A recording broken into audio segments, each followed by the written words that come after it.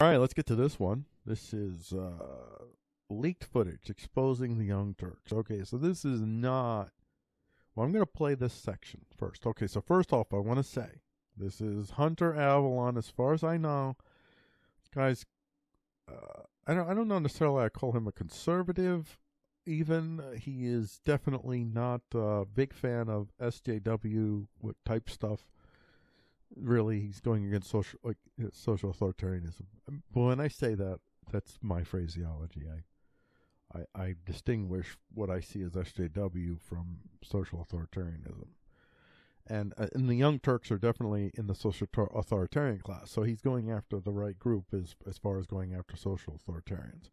But I want to make a note of the tactic that he is using, and it's a tactic that's often used by others. And I'm going to offer critique of this tactic, and I'm not critiquing Hunter. I might be wrong about my assumption, so I want to make sure that I'm not sending any hate your way, my friend. Just hopefully a healthy, constructive critique of this tactic that is used a lot by people who go after quote-unquote SJWs. A certain clip appears to have flown under the radar. In 2016, Cenk, along with Piker, hosted a panel discussing hooking up with women. This panel is only available for paying subscribers, which is probably why these clips didn't get much exposure. In these clips, not only do we see these grown men fist-bumping about hooking up with girls, we witness Cenk proudly admitting to pursuing a sexual relationship with a 19-year-old girl when he was 28 years old. And I think it was from New York to Miami, and then I got up, a couple more jokes. Hey, let me get your number. If you're in Miami, I'll call you, right? And later I asked her, why did you agree to go out with me? I was 27, 28. I was 28. She was 19. Okay. Wow. And I know she was about to turn 20. Okay, she was about to turn 20. Yeah. And all in all, the Young Turks do not appear to be everything they claim to be. They're okay. All right, I see how this tactic, basically, this is actually one of the rules, Alinsky's rules for radicals. I forget which rule number this is, but this is, hold them accountable by their own rules. And I want to say in general, that's a good rule, but I want to say that in this case, I am suggesting to those that want to effectively fight social authoritarianism that the hold them accountable by their own rules you have to think of your tactics. I mean, the hold them accountable by their own rules doesn't exist in a void. There's got to be other factors considered when you decide whether to use that tactic or not.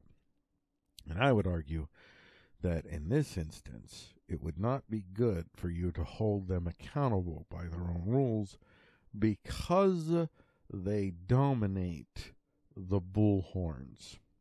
And what that means is most of the most socially, culturally relevant voices are commanded by these social authoritarians on the main. So if you are going to hold them accountable by their own rules, the best that you're going to get, if you're trying to reach, are you trying to reach the people in the social authoritarian camp?